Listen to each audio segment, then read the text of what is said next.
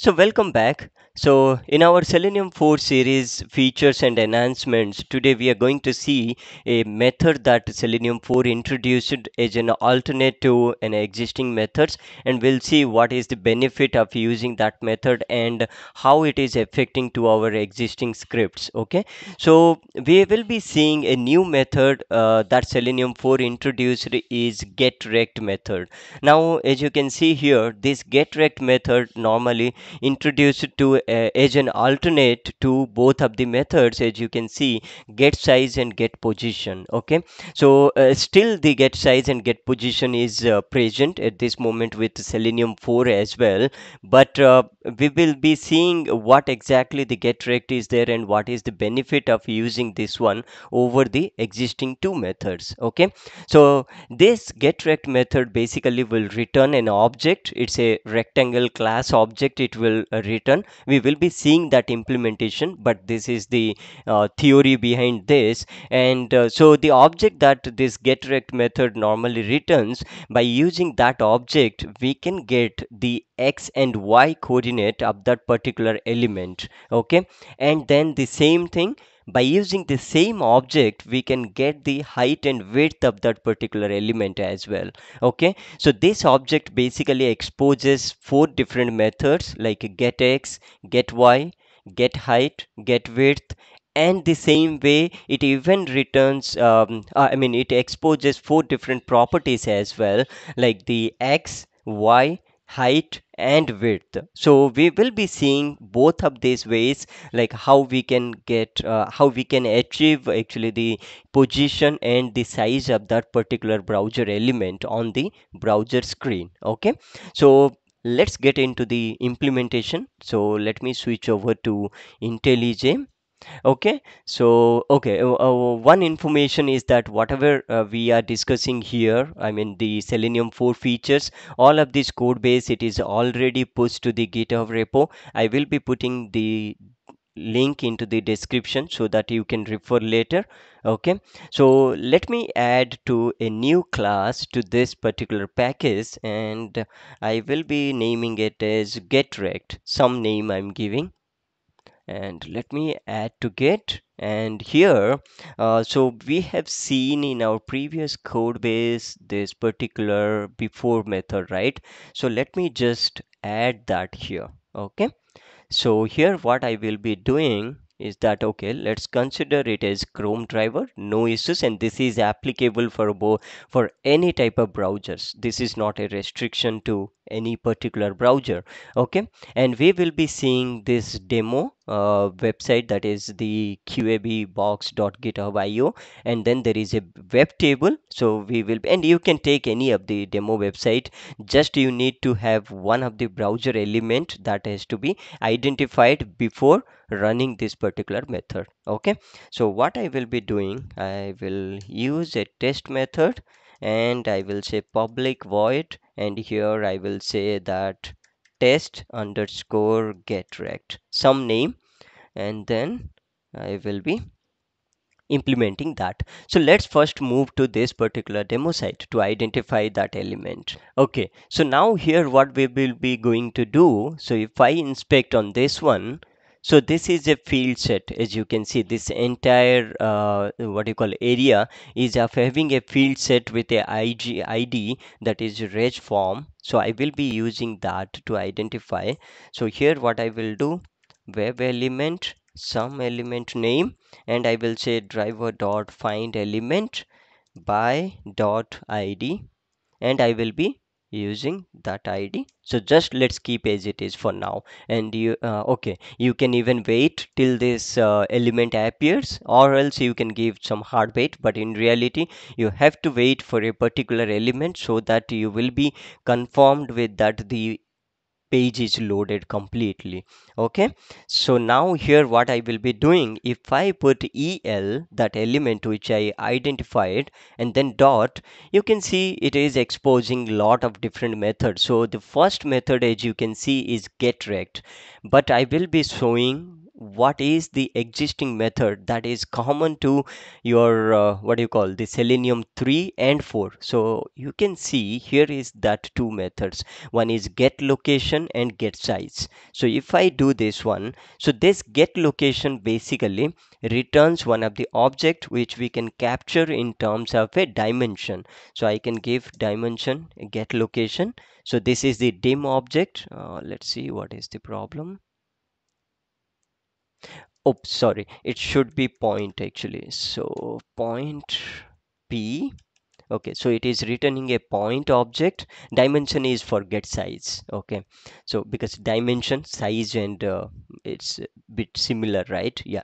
So point P, and then here, if I do like this, and then let me print this one. So if you see, I was talking about it is exposing the properties, which is returning an int, or else we can use the method as well. So let me use both of this. So p dot x, sorry, p dot x. So this will be giving me the x coordinate of your browser element. That is nothing but this range form, right? This particular area. What is the x coordinate and y coordinate of this? So normally what happens, like this area is like pretty much it is spreaded out, right? But the x and y coordinate normally gives the value of this particular point actually. So this will help you when you are really implementing into your framework, because some people might think if I am getting a browser elements xy coordinate, it might be the middle of this or the center of that element.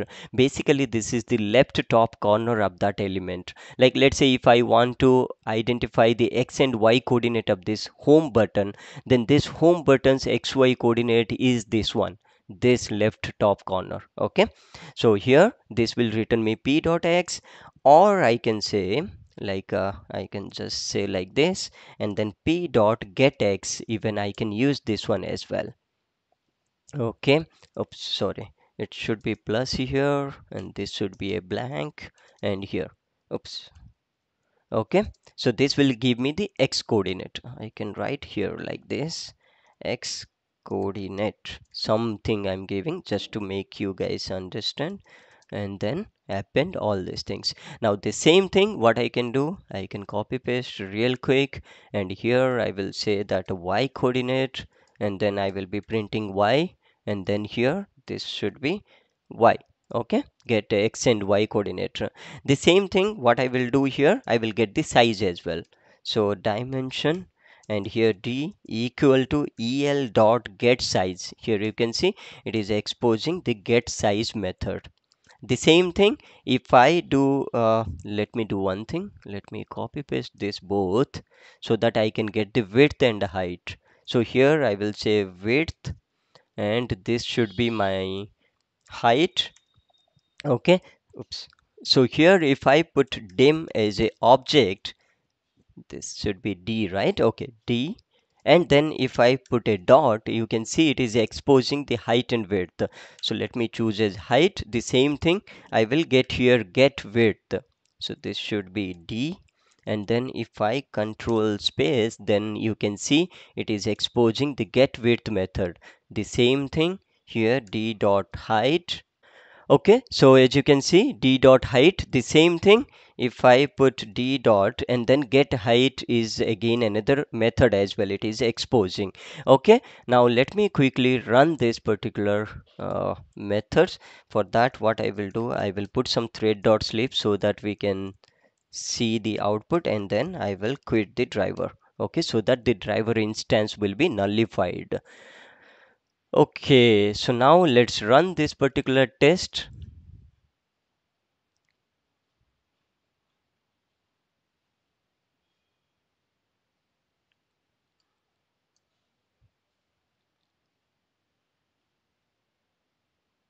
Okay, there is nothing much it is doing on the browser actions, because it will just measure that size and coordinates, and then it will be closing. So here you can see the x coordinate is 334, both are same because it is exposing the property and the method as well. The same thing here, and this is the width and height of that particular area, that element actually. Okay, so that's how we can determine. So as you can see here, I'm using four different what do you call, two different methods methods. One is getLocation and getSize, and two different classes I'm calling to achieve this one. But with respect to the Selenium 4, actually, they are exposing a single method. So that is nothing but a rectangle. So if I put this one as rectangle, and this will be only available in your what do you call Selenium 4 only. So here equal to, and I can just call this particular method. That's it. Now by using this rect object, I can achieve all of these options. So here what I will be doing, let me just copy this one, the existing methods, and then here I will say rect. That's it. And instead of this one, rect, and then rect. Okay, so as you can see, no errors coming because the same method, same properties are exposing even with the rect method as well. And you can see the class is rectangle. The same thing as I told, all of these things I can achieve with the same one only, with the same rect object. So as you can see, it's not throwing any of the errors. And here rect and rect. Okay, and here let me do only one thing. Here I will say getRect method output, just to compare actually the first one and the second one. Okay, now so as you can see, it's straightforward. There is a rectangle method, and then rect is an object. By using that you can achieve all these things, so that you need not to call object of this both classes actually. So now, as I was talking at the beginning, we will even see what it impacts to our existing scripts, right?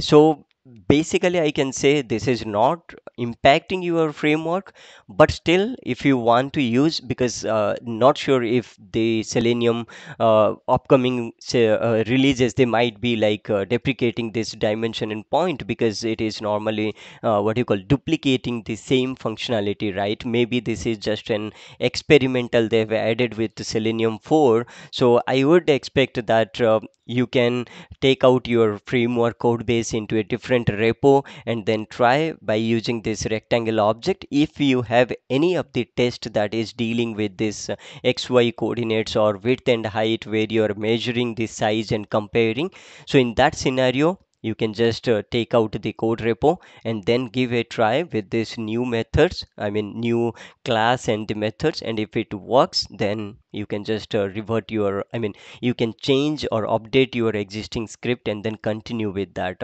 Like in the beginning of the Selenium 4, when we started, I told whenever you are experimenting any new like what you call any new changes to the Selenium library or even TestNG library or extend report, I would suggest to have a copy of that particular code repo.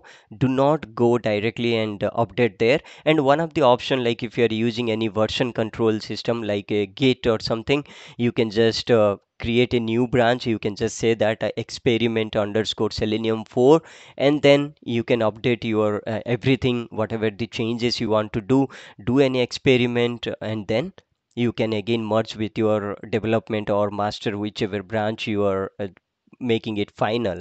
Okay, so let's see, let's give it a try by running this particular code. So this will be giving me 2 times output.